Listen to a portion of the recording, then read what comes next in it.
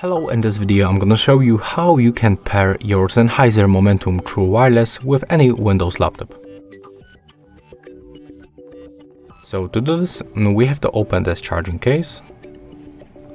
Next, we have to remove left and the right earbud.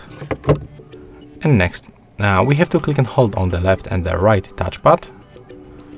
Let's do this right now. Click and hold left and the right.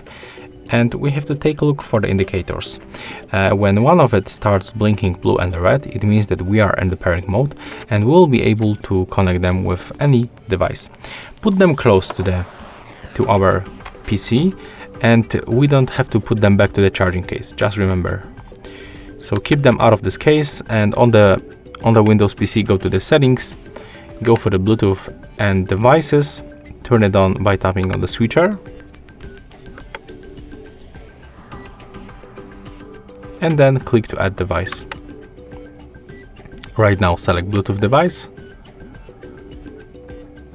And we have to select our audio device, the Momentum True Wireless 2nd generation.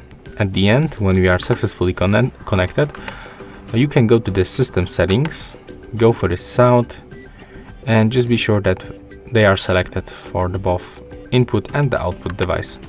So that's all for this video. Hope you like it.